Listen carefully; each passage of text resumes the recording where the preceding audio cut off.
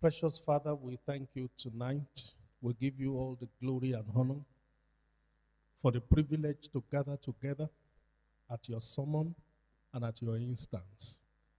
Thank you, Lord, for the privilege of fellowship. Thank you for the fellowship of one another.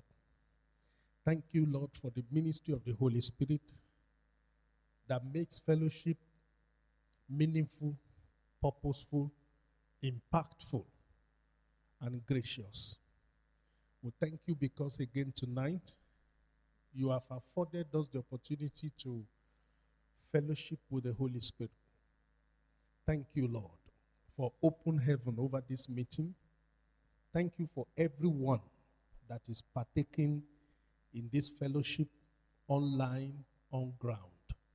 Thank you for the things you have in store for our Bible studies this new year.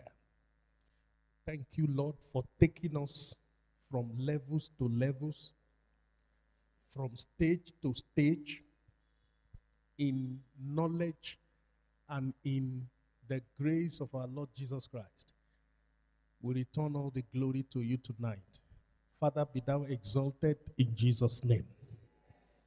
We're looking up to you, great Holy Spirit, that you will take over this meeting.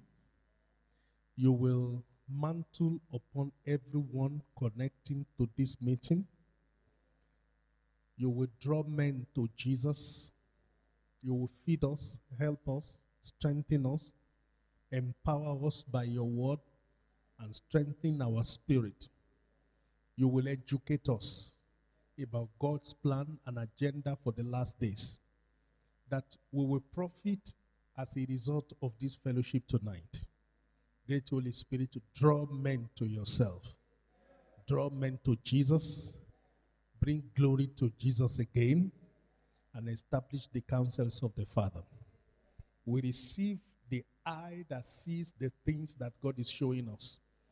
We receive the ears that hear what the Spirit is saying to the church. We receive the heart that understand and obey. Thank you, Father. Be free among us. No other influence is allowed here. Let the Holy Ghost have complete influence and dominance in this place. Thank you, Father. We give you praise, we give you glory. In Jesus' name we pray.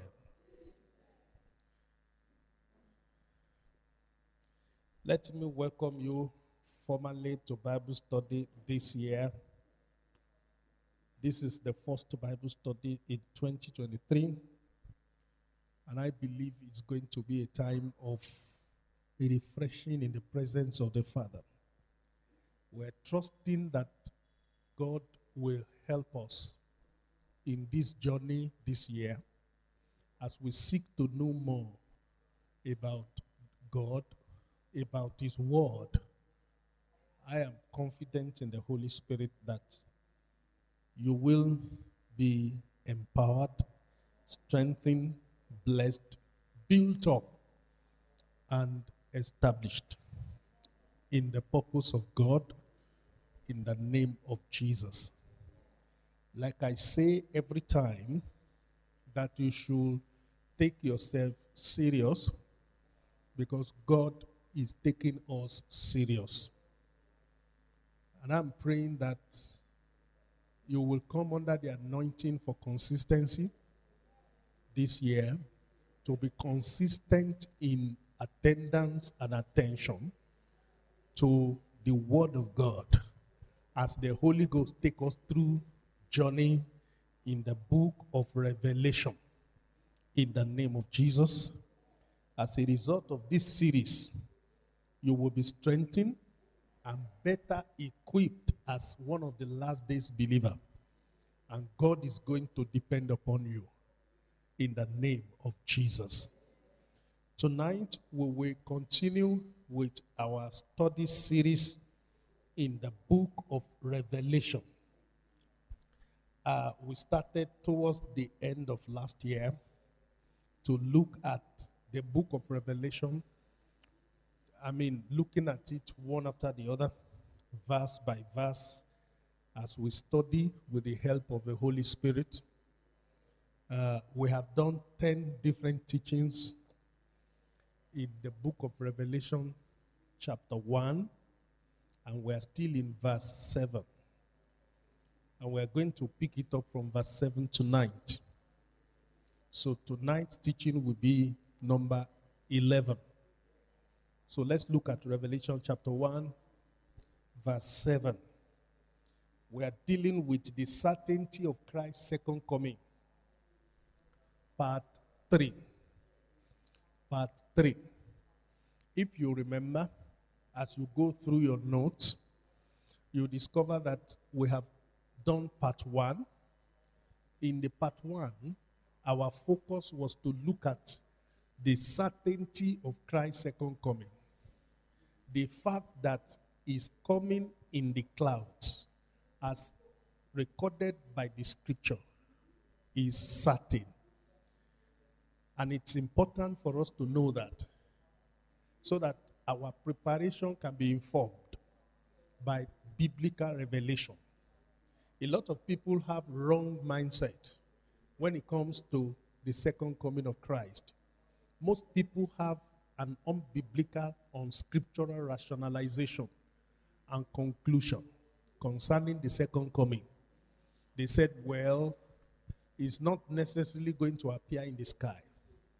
That it is when you die that your own Christ has come. They have different rationalization as to the fact that it's not going to appear in the sky. But that's not what the Bible says. The Bible told us it's going to appear in the sky. And it's not going to be outside what the Word of God has said. So, that we need that certainty to know that he's going to come.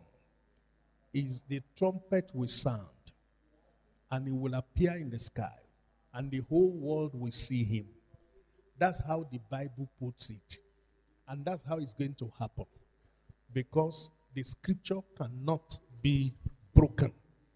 And we need that understanding of the fact that the second coming of Jesus is certain. One, so that we can know the kind of life we should be living as believers of the last days.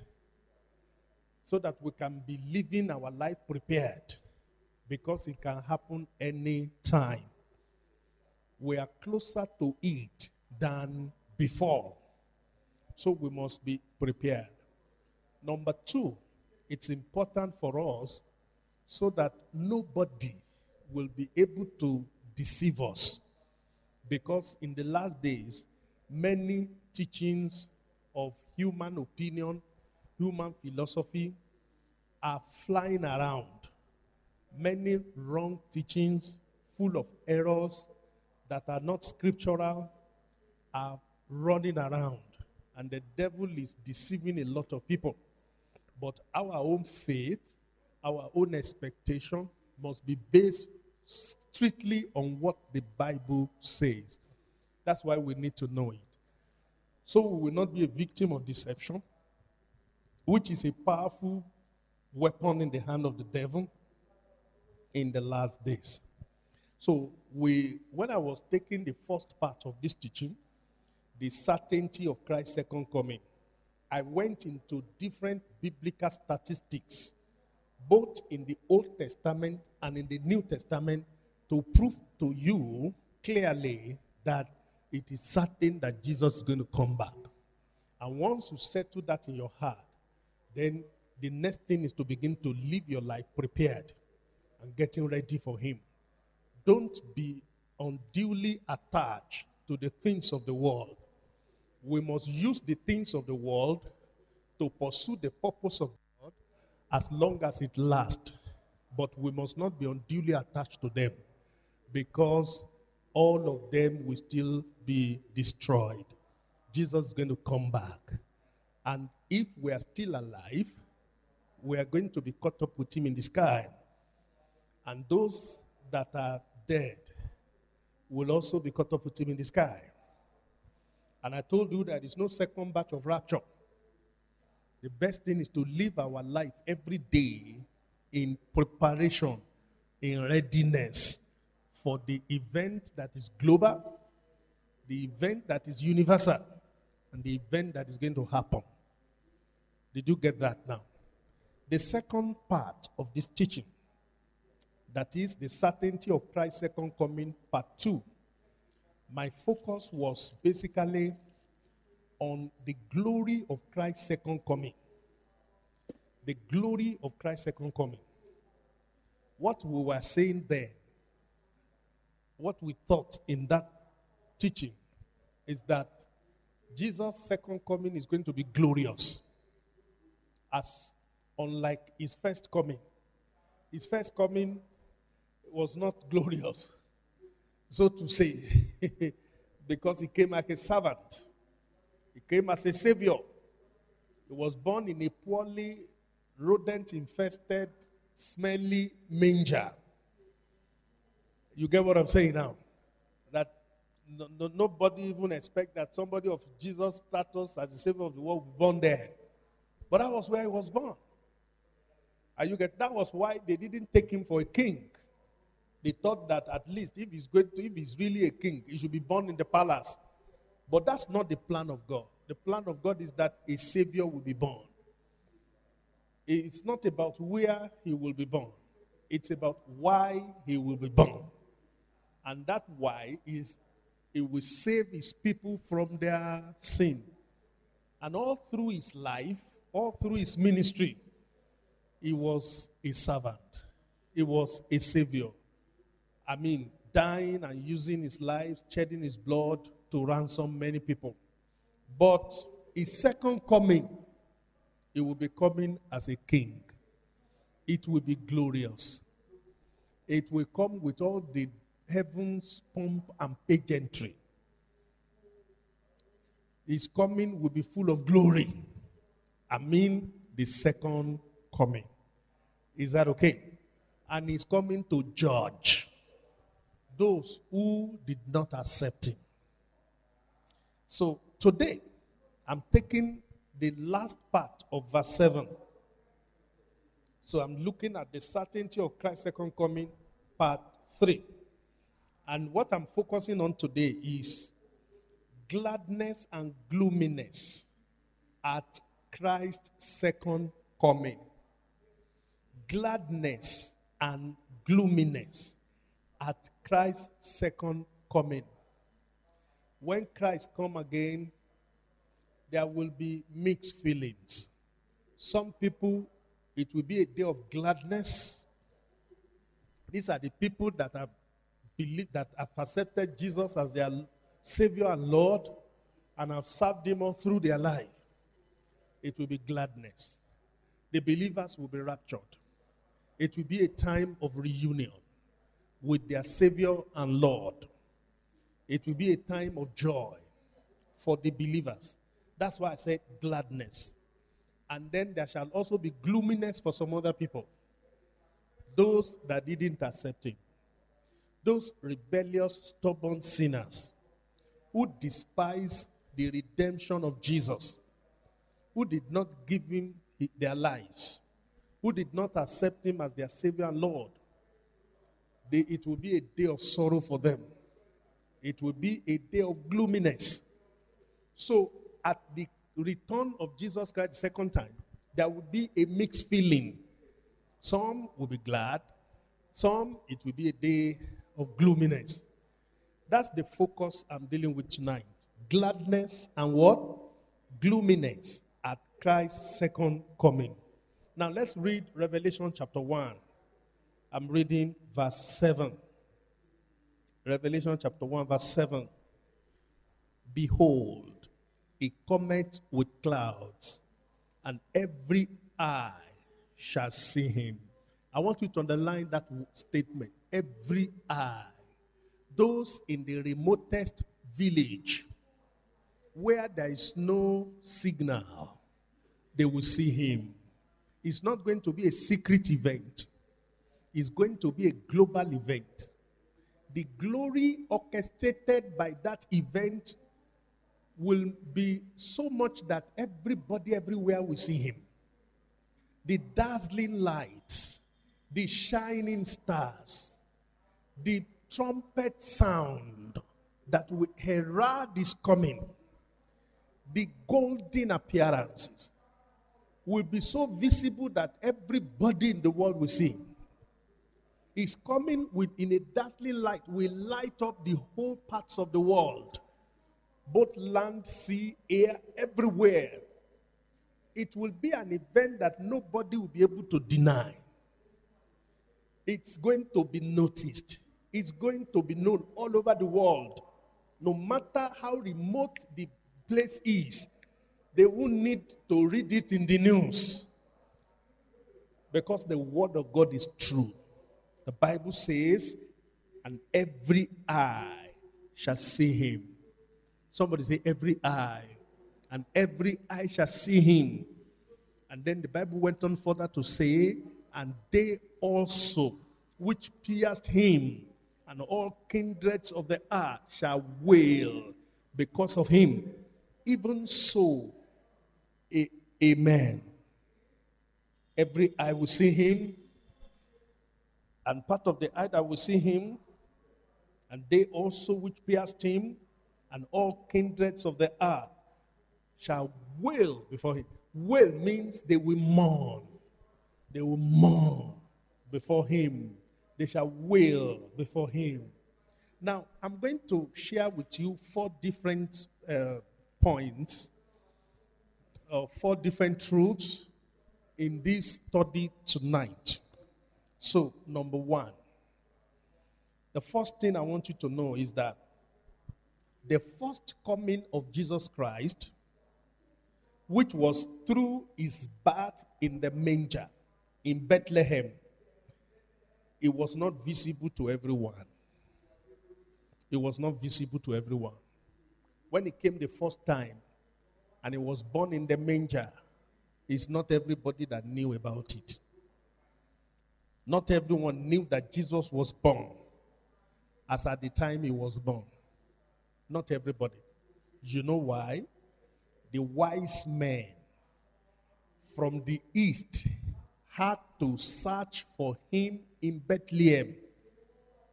The wise men from the east had to search for him in Bethlehem.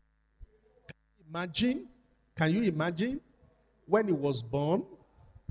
The people that were in Jerusalem didn't know that anything has happened. It wasn't a special day. It was just a day like any other day. Things were moving on. There was no special sign, but the King of Kings was born. The Savior of the world was born. The one who will redeem us back to God was born. The one who will alter the whole history of humanity was born. There was no noise. It was silent. The people there didn't know. Of course, he was born in the manger. So nobody would have noticed that such a great person like that was born. Even the King Herod didn't know anything. It was the wise men from the east that saw his star, and they traced him to Jerusalem, only to be surprised that even the people in Jerusalem didn't know anything about his birth. It was that quiet. It was that private. That is his first coming. Let me show you in Matthew chapter 2. In fact, the wise men from the east had to search Jerusalem to find out what had happened. That is to tell you it wasn't a public event as at the time he was born. Nobody gave him notice. Nobody took note of it.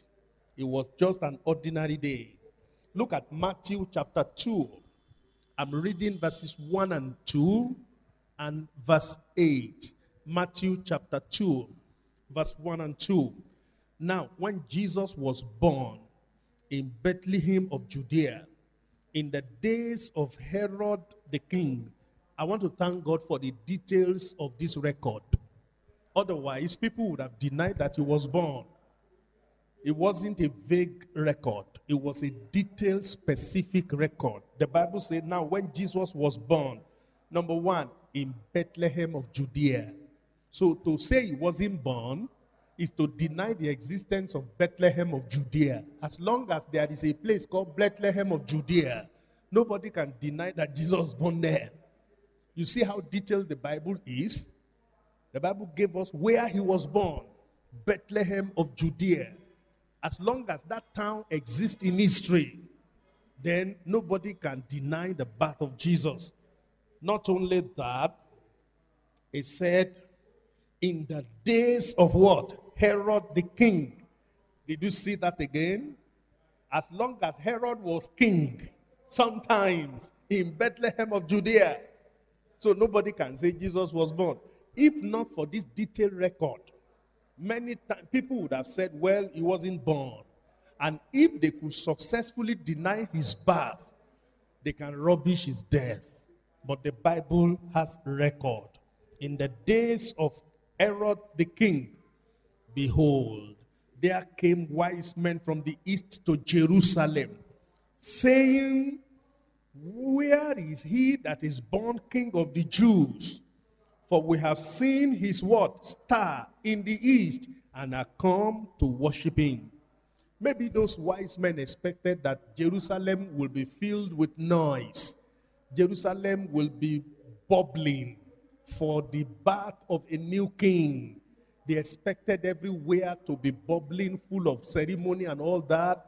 But when they came to Jerusalem, they discovered that it was unusually silent.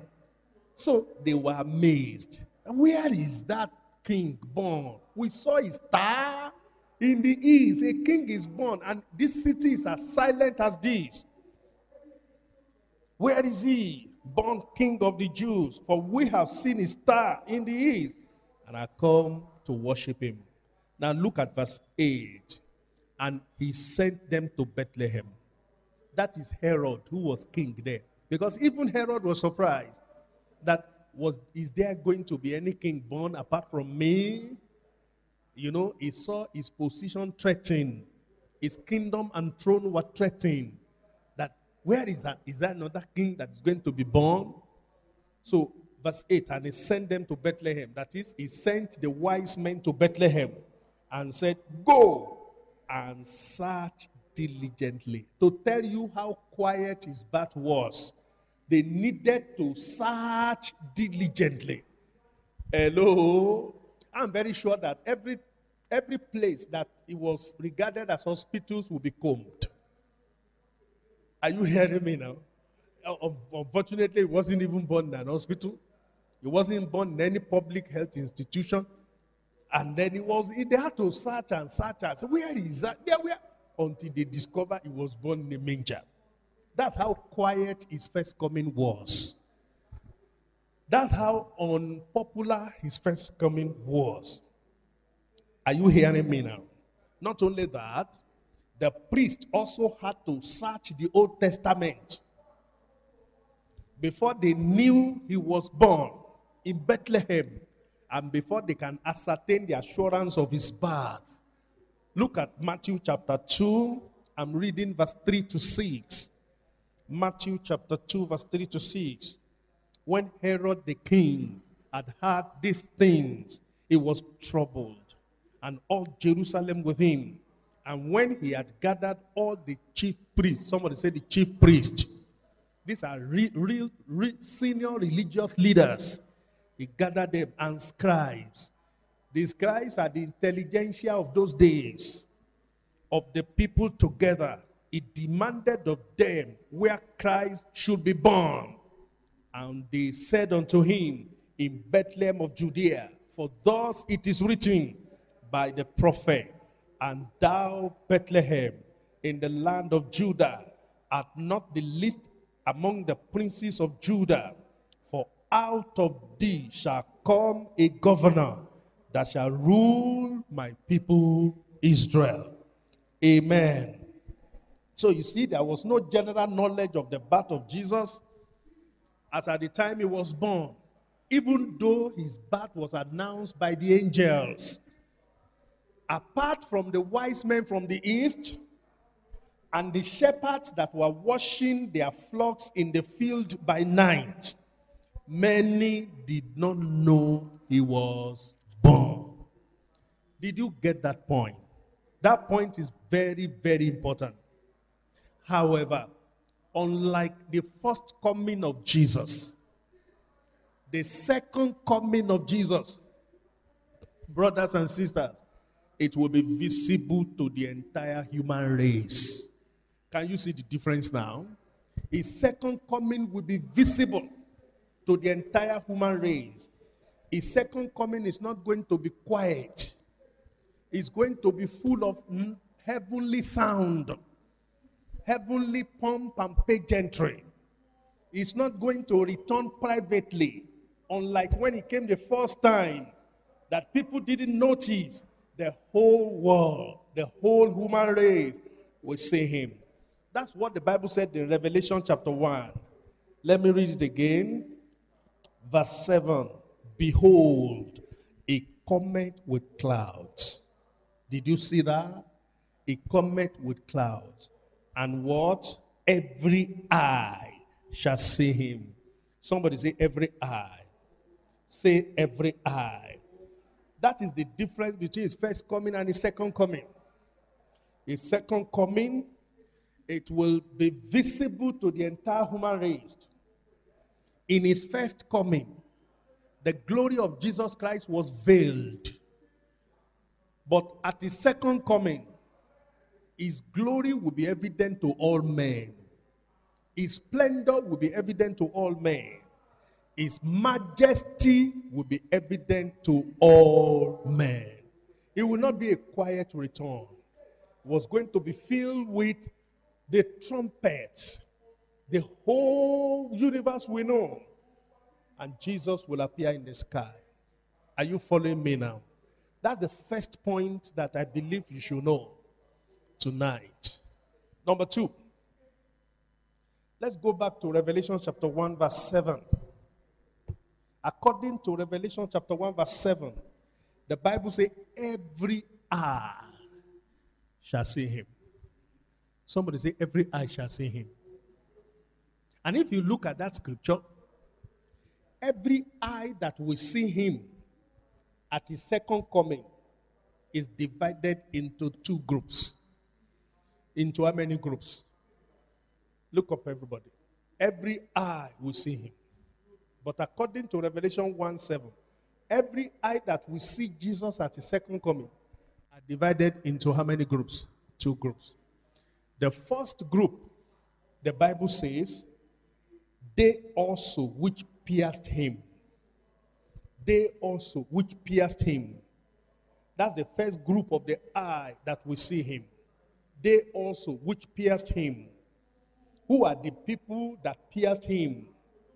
This refers to the Jews who crucified him. Hello, somebody.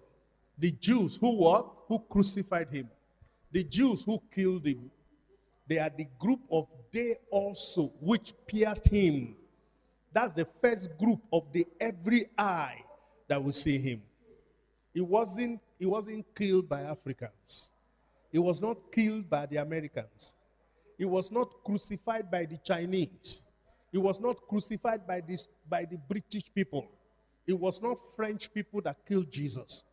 It was not Africans that killed him. It was not Kenyans. It was not South Africans that killed him. It was not people in Australia that killed Jesus. It was the Jews that killed him. That was why the Bible specifically refers to them as the first group of people that will see him. They also which pierced him. They also which crucified him, which killed him. They will see him when he returns as king in his glory. What they try to kill, they will discover nobody can kill it. What they try to suppress, they will discover nobody can successfully suppress it. They also would pierce him. So they also would pierce him refers to the Jews, the nation of Israel. Are you following me now? The second group of the eye that will see him, the Bible says, and all kindreds of the earth, and all kindreds of the earth. So apart from the Jews that killed him, that crucified him, all kindreds of the earth, that refers to all the Gentile nations in the world. Who are the nations that are referred to as the Gentile nations? All other nations in the world apart from Israel. All other nations apart from Israel is referred to as the Gentile nation. Are you following me now? So anytime the Bible talks about the Gentile, it's talking about people that are not related to Israel by biology.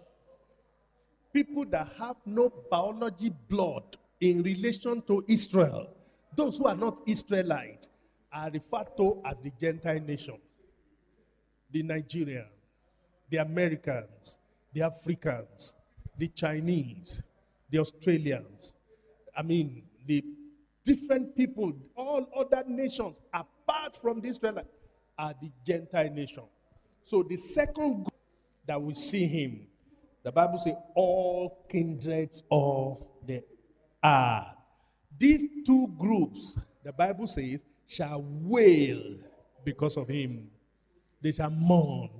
They shall cry because of him. Are you following me tonight? Very, very important. That's the second point that you need to know. Every eye shall see him. They also that pierced him. And all kindreds of the earth, they will wail.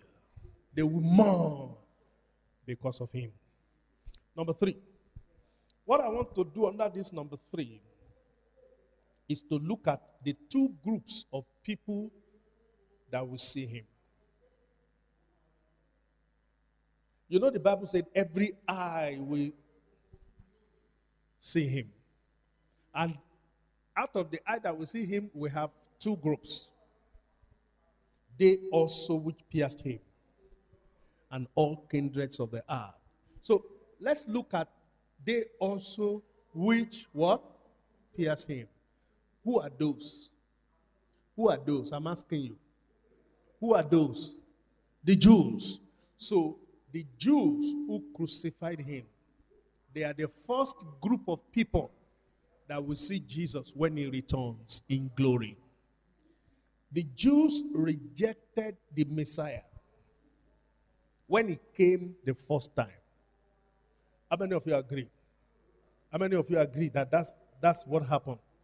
The Bible said it in John chapter 1, the Gospel of St. John, chapter 1, verse 12. Look at how the Bible puts it. Or let's start to read from verse 10. John chapter 1 from verse 10. He was in the world, and the world was made by him, and the world knew him not. Are you there with me? Verse 11. He came unto his own. Who are his own?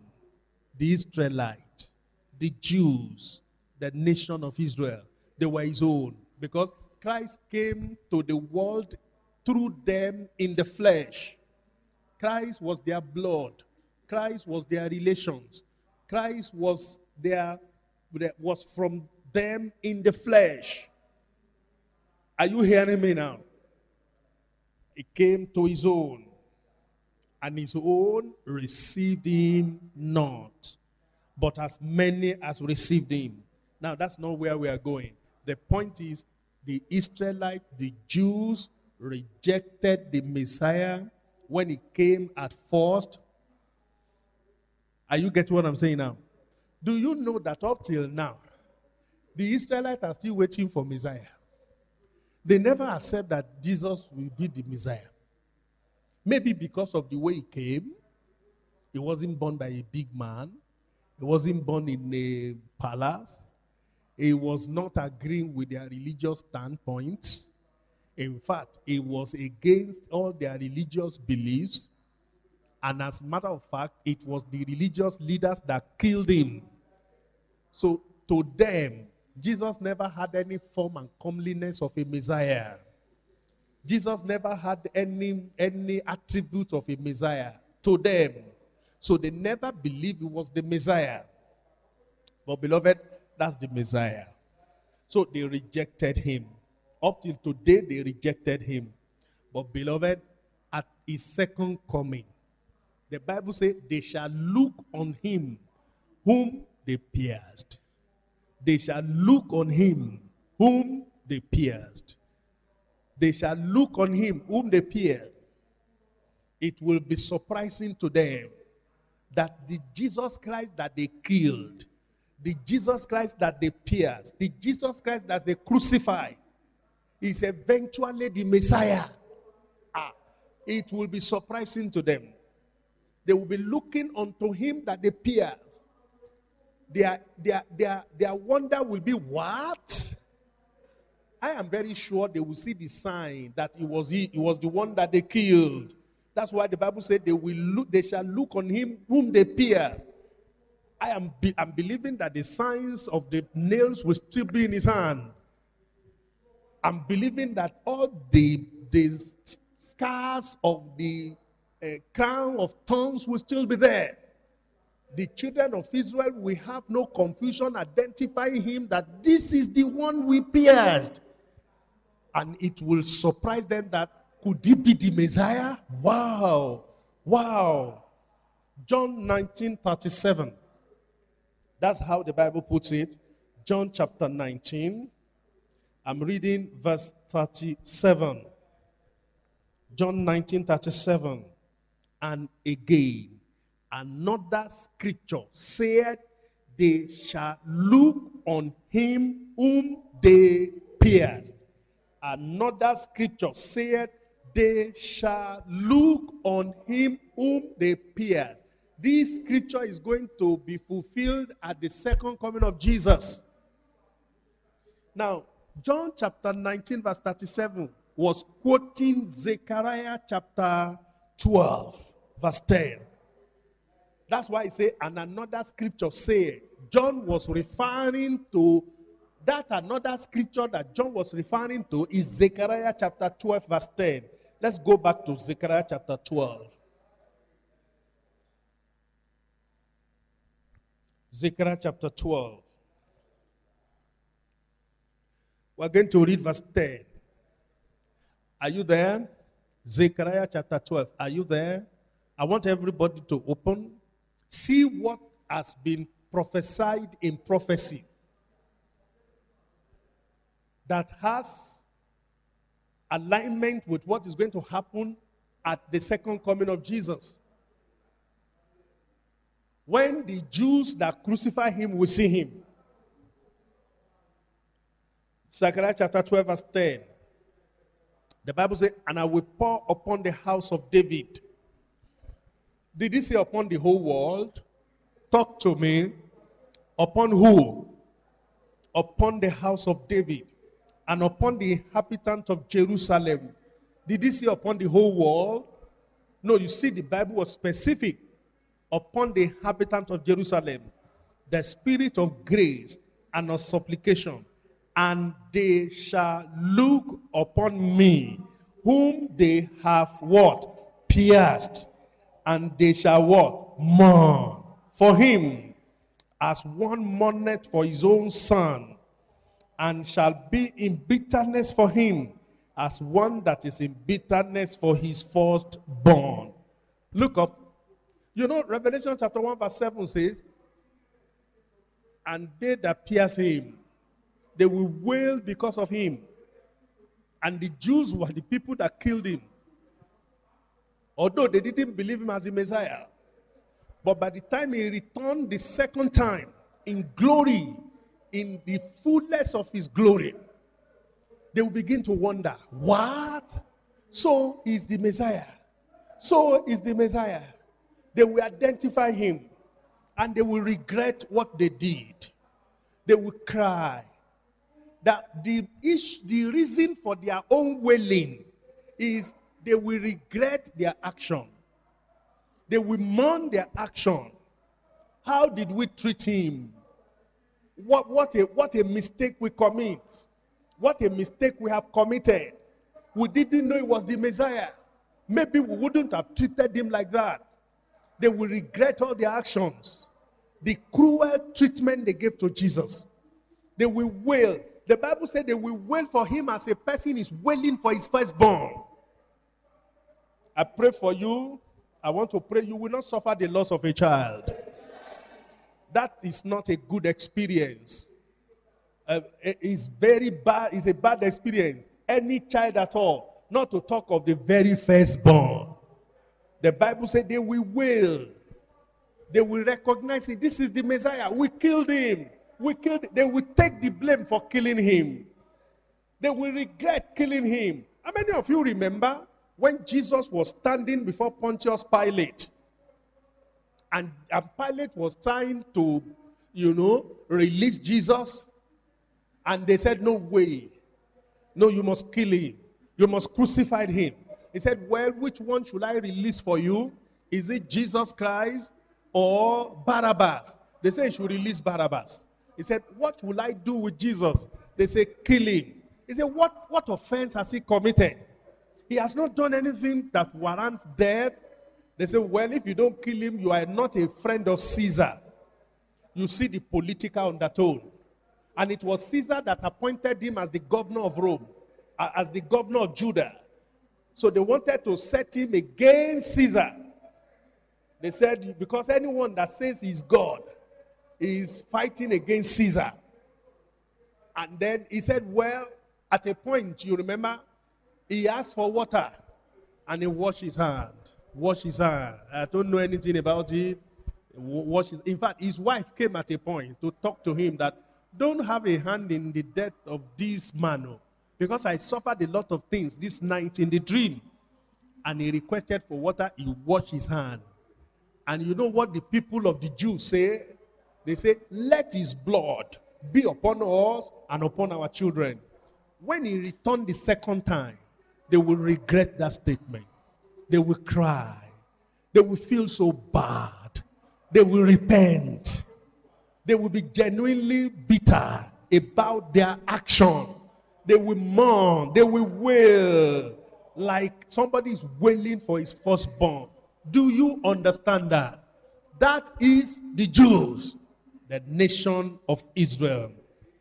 This prophecy, Zechariah chapter 12 verse 10, signified that the period for the children of Israel will be the time of grace. Do you know up till today, the nation of Israel had not believed Jesus? They had not believed Jesus. They had not believed him. They don't believe him. In fact, some people will say, well, why are you coming to Jerusalem? Why are you doing pilgrimage to Jerusalem? Jesus is my brother. How did he become your savior? How did he become your God? In fact, they make jest of other nations that make holy pilgrimage to Israel. But as long as that pilgrimage is generating income for them in terms of tourism, they like it. All they are interested is not because they believe in Jesus or they value him so much, because they do not take him as God. They just see him as our brother now. Are you hearing me now? And they begin to look at other people that are worshiping Jesus as God. What's wrong with you people? It was because they are blind. They didn't know him. So they couldn't accept what he brought. They didn't accept him as their savior. They saw him as Jesus now. So when Christ returned, they will mourn for the terrible crime of crucifying him. Brethren, for the children of Israel, it will be their time of crying. It will be their time of mourning. It will be their time of groaning and repentance. They will call upon the Lord, and he will pour grace upon them. Are you with me? Look at Zechariah chapter 12. I read verse 11 to 14. Just follow me. I want you to get this truth. Zechariah chapter 12, verse 11 to 14. The Bible says, in that day, which day? When Jesus returned the second time. In that day shall there be a great mourning. Where? Where? In Jerusalem. As the mourning of Adadrimon in the valley of Megiddo, and the land shall what? Shall mourn. Kill their Savior. When they realize they murdered their Messiah. When their eyes open up that the Jesus they killed is their Messiah, they will regret. They will mourn. The Bible says, and the land shall mourn. Every family apart, family of the house of David apart, and their wives apart, the family of the house of wives apart, the family of the house of Levi apart, and their wives apart, the family of Shimei apart, and their wives apart, all the families that remain, every family apart, and their wives apart. You see, they will mourn. That is when they will realize their mistake. They will repent that time. What will happen when they repent that time? They will mourn for the atrocities they had committed against the Lord Jesus. And listen to me, beloved, the Lord Jesus will receive them. Did you hear that? Jesus will receive them. The Lord will pardon them. The Lord will accept their repentance. Listen to me, that provision is not for you. It's only for the Jews. You are not a Jew. You are not an Israelite. You are one of the Gentile nation. I'm talking about the Israelite. So the wailing of the Israelite is not a wailing that has no hope. It's a wailing of repentance. It's a wailing to realize the cruel death they brought upon Jesus. That time they will realize, they will cry, and God will accept them. How do I know? Look at Zechariah chapter 13, verse 1. Are we together? Are we still together? Zechariah chapter 13, verse 1. The Bible says, in that day. Which day? That day when Jesus returned. There shall be a fountain open to the whole world. Is that what the Bible says? To where? Just to the house of David, to the house of David, and to the inhabitants of the world. Is that what the Bible says? To the inhabitants of Jerusalem. For what? For sin and for uncleanness. That fountain is the fountain of the blood of Jesus. That time it will be open to the Israelites. That time their opportunity for redemption will come. God will not be interested in sending them to hell in their multitude. God wants to create opportunity for them to get born again. When they see Jesus in glory, they realize he's the same man we pierced, we killed. What? So is our Savior. So is our Messiah. They will break down in tears. They will regret all that they did against him. They will cry. They will wail. That is their own wailing. According to Revelation chapter 1 verse 7. That's their own wailing. Regretting of their past deeds. And they will cry. And there will be that fountain. Available, the fountain of the blood of Jesus. They will receive and accept the fountain of the blood of Jesus that they had rejected before. The fountain of the blood of the Lamb will cleanse them. Like it cleansed the Gentile nation that are accepting him today. That same blood will cleanse them from all their sin. Listen to this very well. The conversion and the cleansing that the Gentile nation are experiencing now, they will experience it then. Did you hear me now? They will experience it then. It will be their experience at that time. Say, but Pastor, why are you saying this? I'm not the one that is saying it. Let's look at Zechariah. Again, chapter 13. I'll read verses 6 and 9. Zechariah chapter 13. Verse 6 and verse 9. So let's start with verse 6. Zechariah chapter 13. And one shall say unto him, what are these wounds in thy hands? Then he shall answer, those with which I was wounded in the house of my friends. That's Jesus answering now. Did you hear that? These wounds. What are these wounds? Then we answer, these are the wounds that my friend gave me. These are the wounds that my blood brothers gave me. These are the wounds that my own people gave me. Although in ignorance, in foolishness, in blindness, in rejection, they gave me that wound. Look at verse 9. And I will bring the third part through the fire, and will refine them as silver is refined, and will try them as gold is tried. They shall call on my name, and I will what? And I will what? And I will hear them. I will say, it is my people. And they shall say, the Lord is my God. Did you hear that? Israel will still accept Jesus. They will still bow down to him as the Messiah. Their eyes will still be open. God will not lead them to judgment without giving them the opportunity. The opportunity that the Gentile nation have today, God will make a provision for it for them when Christ returns. I want you to understand this. Very, very important. The Lord will give them conversion. And they will come to him mourning with mourning and tears of joy. They will come. The Israelites will come to the Lord with mourning and tears of joy.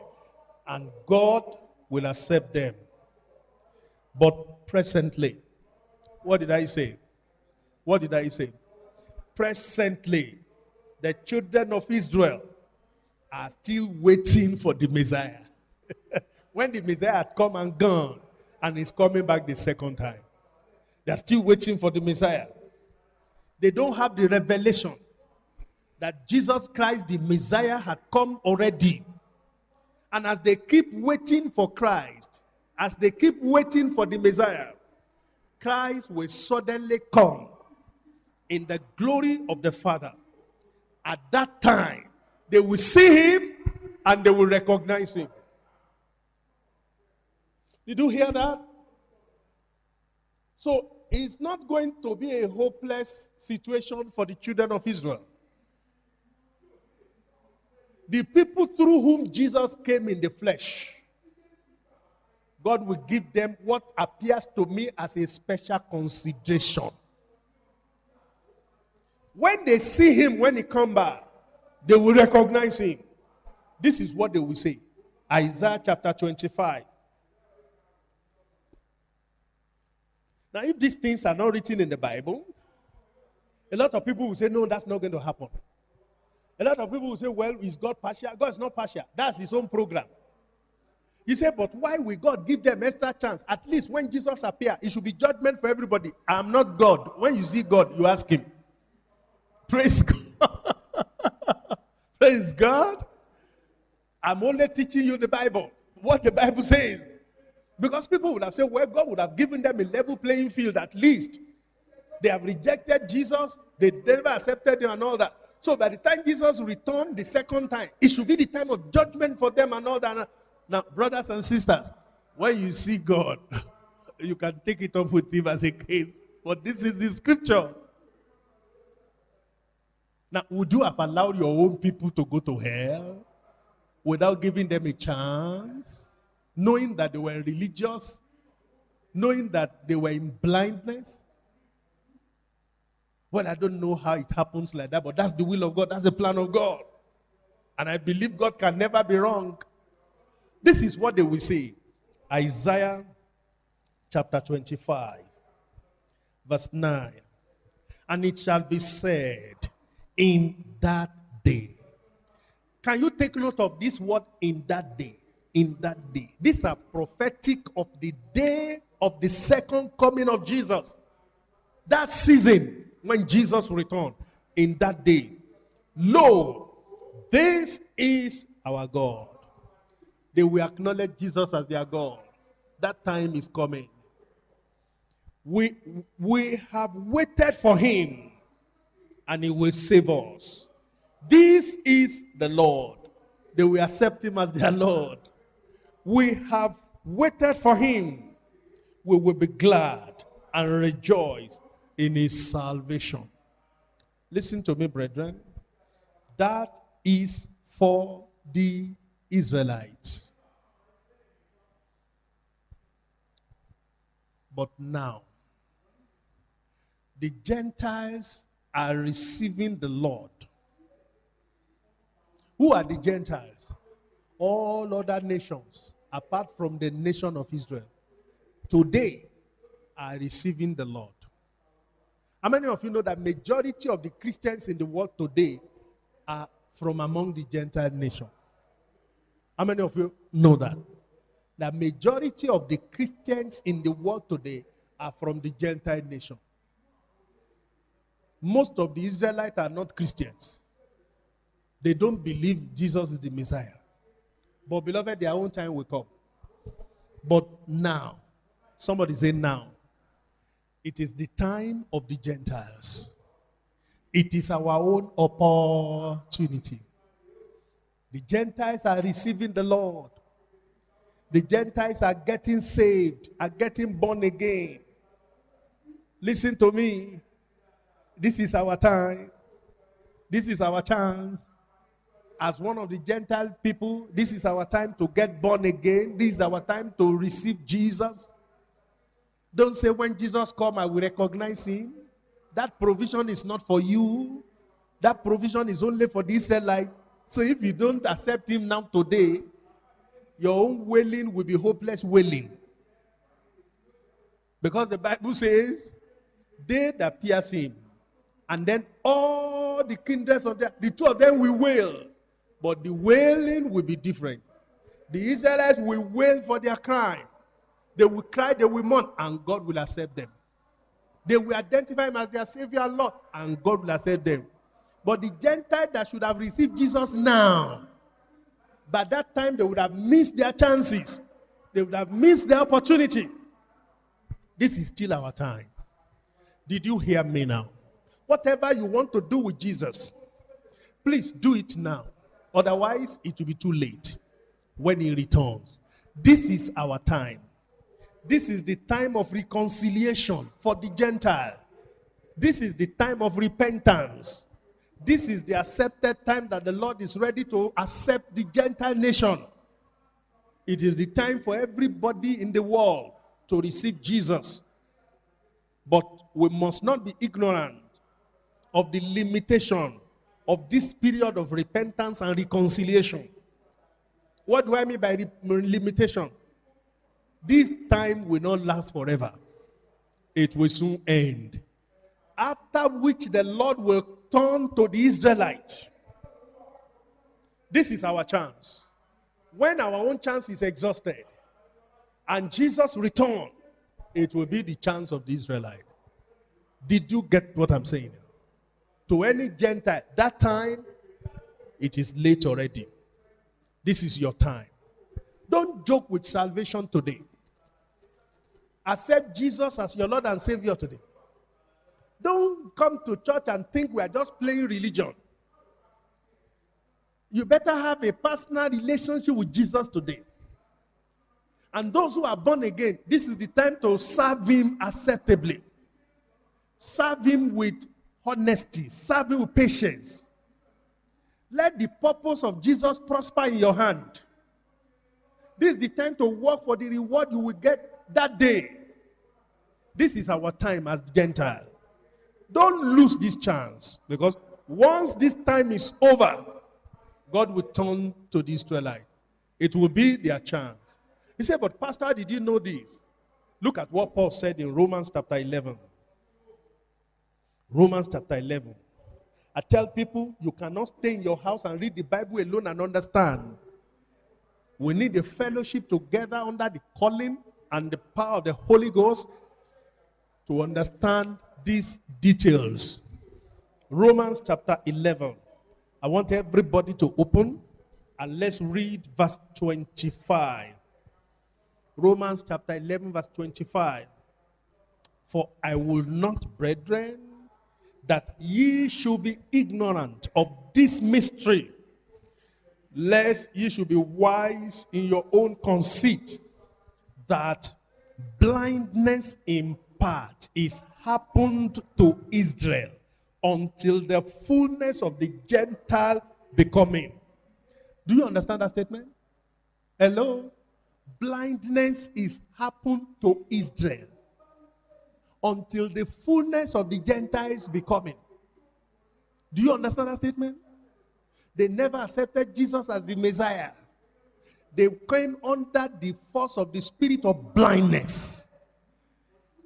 That was what gave a redemptive opportunity for the Gentiles. And you can align it with what the Bible said in John chapter 1 verse 11. That he came to his own. His own did not accept him. But as many as received him. Their rejection of Jesus gave us our redemptive opportunity. You say, but what if they have accepted Jesus? What would have happened? Well, I don't know. But all I know is what I will tell you. The fact that they rejected Jesus gave us a redemptive opportunity. Are you hearing me now? And as long as they keep rejecting Jesus, up till today, our time of repentance is still in force. The nations of the Gentiles can receive Jesus, can accept Jesus, and be the same commonwealth of Israel, and share in the covenant of promise, and still be liable or have access to the blessings of Abraham. Are you hearing me now? As long as blindness is happening to them, it is our own time. But beloved, there will be fullness of the Gentile. That is, this time will soon expire. That time, it will be their time. That time, their eyes will open. Did you get that? Praise God. After the return of Christ. I want you to put your hand in Romans chapter 11. I'm still going to go there. After the return of Christ, the spiritual blindness of the Jews will be taken away, because that will be the time of the fulfillment of the promise of God for them. When Jesus returned and they realize he's the Messiah, their blindness will go. Are you hearing me now? By that time, it will be their turn to receive the fulfillment of the promise of God. Look at Romans chapter 11. I'll read verses 26 and 27. Let me read it from verse 25 so that you can see the flow. How many of you are in Romans now? Chapter 11. Let me start to read from verse 25. For I would not, brethren, that ye should be ignorant of this mystery, lest ye will be wise in your own conceit, that blindness in part is happened to Israel until the fullness of the Gentiles becoming, until all the Gentiles has exhausted the opportunity for redemption. Blindness is happened to Israel. Now look at verse 26. And so all Israel shall be what? Shall be saved. As it is written, there shall come out of Zion the deliverer, and shall turn away ungodliness from Jacob. For what? This is my covenant unto them, when I shall take away their sin. Is this clear? Do you understand this program of God? So when you read Revelation chapter 1 verse 7, you should know what the Bible is saying. Say, behold, he cometh with clouds, and all eyes shall see him. They that pierce him, the Jews, and all the kindreds of the earth, the two of them shall wail because of him. But it's not the same reason for wailing. And it doesn't produce the same thing. The wailing of the Israelite is the wailing of repentance. Is the wailing of regret. The blindness of their eyes will have been lifted. They will see the evil of their doing. They will wail, they will repent. They will truly acknowledge Jesus as their Savior and Lord, and God will forgive them. God will give them that chance. But that is not the time of repentance for the Gentile nation. For all the Gentile nation, this is our own time. This is our own time. Let me take number 4 as we pray tonight. The second group of people recorded by Revelation chapter 1 verse 7 that we see Jesus are all kindreds of the earth. All kindreds of the earth. The Gentile nations. This is the second group that we see Jesus Christ when he comes again. Those that didn't accept Jesus and did not make the rapture, they will cry because of the terrible sins they will see and they will suffer.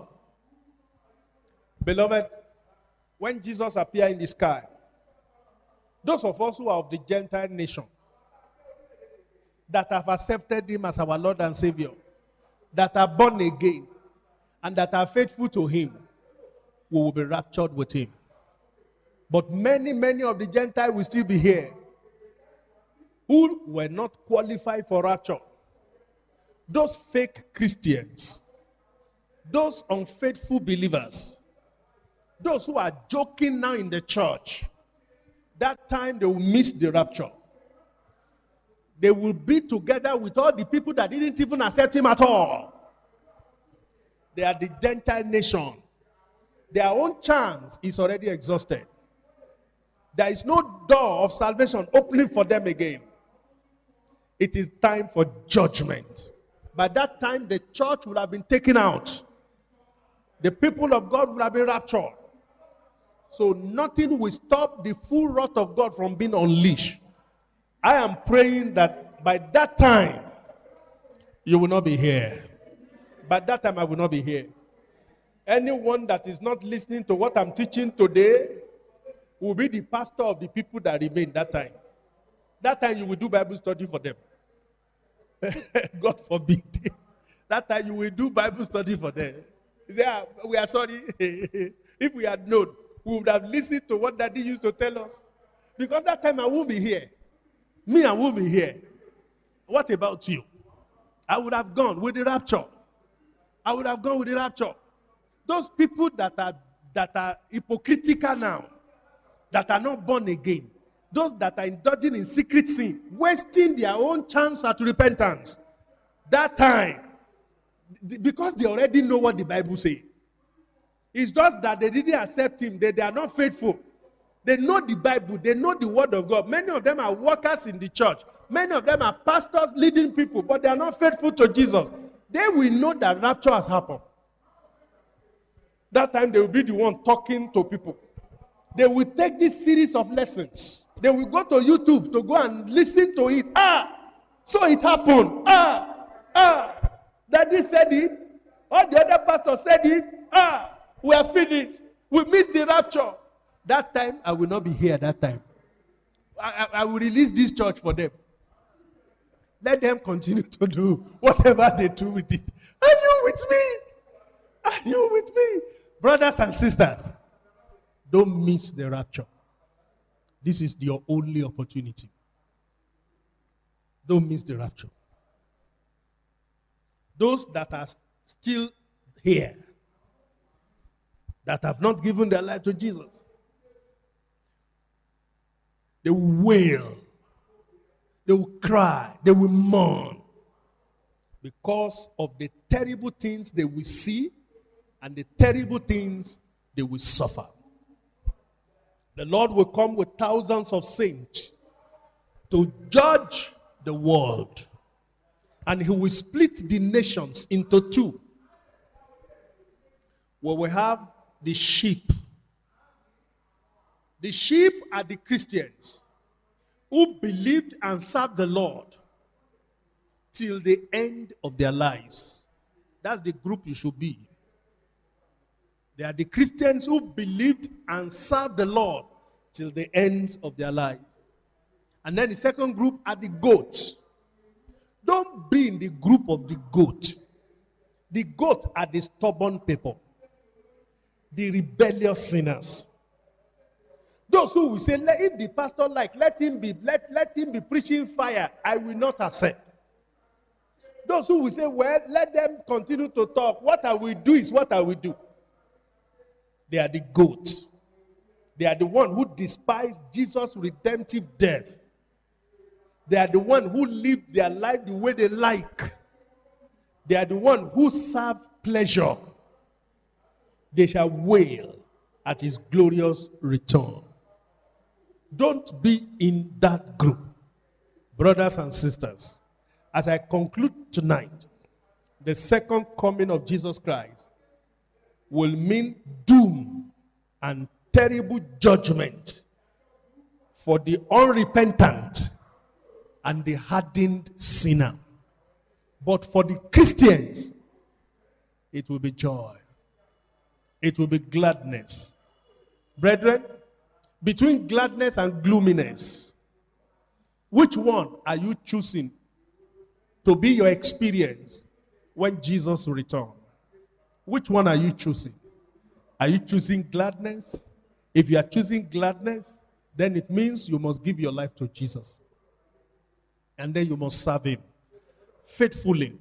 Serve him honestly. Serve him with all your strength. Let the will of God prosper in your hand. Let the assignment of the kingdom prosper in your hand. Serve him for the reward that he will give you. He says, behold, I come quickly, and my reward is with me to give unto them according to their works. Beloved, if you are born again, it's time for service. This period will not last forever. It is our only chance. Let's serve him. Let's work for reward. Let's work for reward. Let's be honest. Let's be faithful. Let's be consistent. Let's be passionate about the interest of the kingdom. Those who reject him, and they are the Gentile, those who reject him today, beloved, their time will be over. It will be the time of gloominess, the time of sadness. Let's rise up on our feet. One thing that I believe should be a take-home truth. A take-home truth tonight is for you to take this chance that you have. This period that we have. This opportunity that you have. To accept him and to serve him. I'm praying you will not miss this chance. I'm praying you will not waste this opportunity. Are you hearing me? I want you to tell the Lord, I will not miss this chance. I will not waste this opportunity. There are two groups of people here tonight, or probably two groups of people listening to me online. Those that are not born again. Again, the Lord is calling you tonight. The window of repentance is still open. The door of mercy is still open. This is a new year. The call to repentance has come again. Would you not accept it? Why there's still opportunity? Would you still shut the door of your heart? Are you not convinced that this thing is true? Or you think it's just a religious teaching?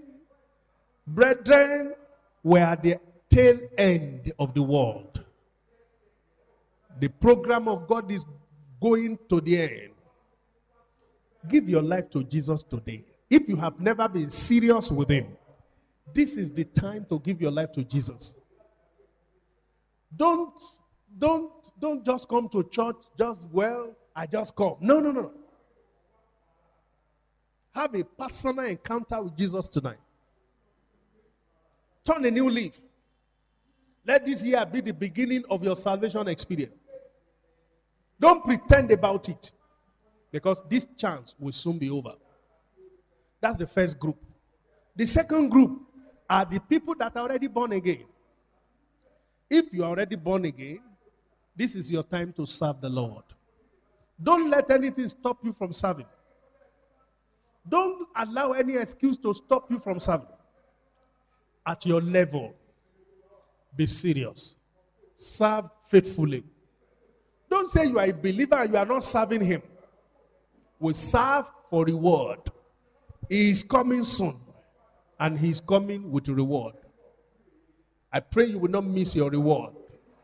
In the name of Jesus. Whichever group you belong to, let's go before the Lord and begin to pray. I will not miss this opportunity. I will not miss this opportunity. For those of us who are born again, I choose to serve you faithfully, passionately, consistently, as from today. More than ever before. More than I did last year. There shall be no slowing down. I shall be passionate, serving the Lord. The will of God will prosper in my hand. The pleasure of the Lord will prosper in my hand. The purpose of God will prosper in my hand. I shall not allow anything to stop me from faithful, selfless service of God, of Jesus in the kingdom. I shall win soul. I shall win soul. Open your mouth and pray. I shall win soul. I shall tell others about Jesus. I shall bring people to Jesus.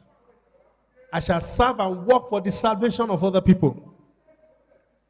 That's for those of us that are born again. I will not allow anything in the flesh to slow me down. I will not allow my problem to make me lose sight of my purpose. I will be consistent in my walk with the Lord. Those that are not born again, it's your time. It's your day. Give your life to Jesus. Let's open our mouth and pray tonight.